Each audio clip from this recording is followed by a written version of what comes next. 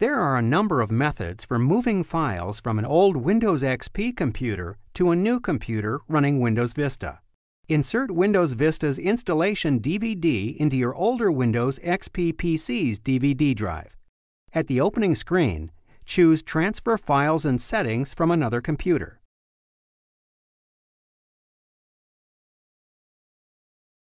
Click the Next button.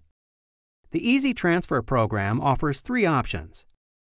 You can transfer using a transfer cable, you can transfer directly over a network, or you can use a CD, DVD, external hard disk, or USB flash drive. Click the third option and choose CD. Insert a blank CD or DVD into your recordable CD/DVD drive. You may need to remove the Vista DVD if you only have one drive.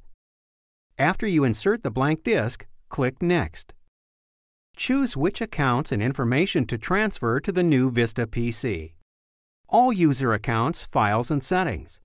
The best and simplest option for families moving to a newer PC. This option transfers information from every user account to the new PC. My user account, files, and settings. This choice copies only information from your own user account. This option works well if you shared a PC with others, but now want to move your information to your new laptop or PC. Or Advanced Options. This option lets you pick and choose exactly which files and settings to move. Choose an option that is best suited for you.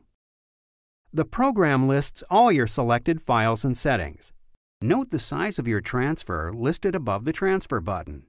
Review your transfer size to know how much media you will need to transfer your data. Your CDs hold 700 megabytes and DVDs hold about 4.5 gigabytes. Click Transfer.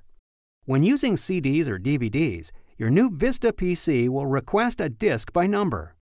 As you create each disk, write a number, CD1, CD2, CD3, etc., on its printed side with a felt pen. When finished, take all the disks to your new Vista PC and open Windows Easy Transfer by going to Start,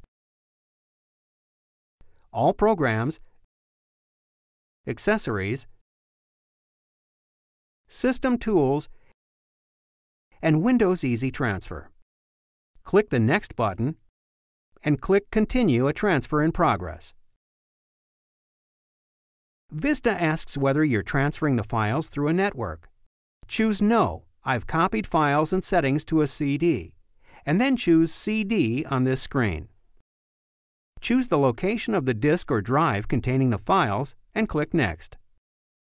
Vista needs to know where to put the incoming user account information.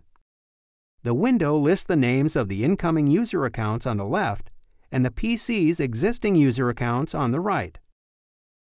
That leaves you three possible scenarios. Option 1. Same user account names. If you've used the same user account names on both your old and new PCs, this step is easy.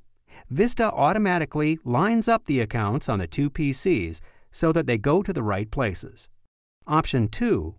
Different user account names. If some or all account names are different on both PCs, tell Vista which information goes into which account. Use the drop-down menus to match up the old PC's user account name with the new user account names on the new PC. Option 3. New user account names. To transfer a user account's files to a brand new account, simply click in the box and type in the new username.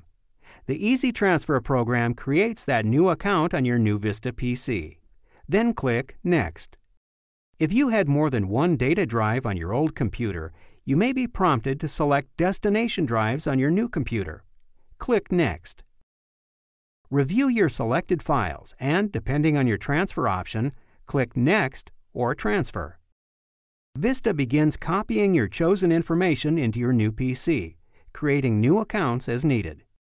It's worth noting that the other methods for transferring data from an old PC to a new one can be quicker than this method, but require additional hardware or a network connection that you may not have. As long as you have a CD or DVD burner for your old Windows XP PC, you should be able to transfer your files to a new Windows Vista machine with no problem. When the transfer is complete, click Close. Then click Yes to log off. Then log back on to access your transferred files.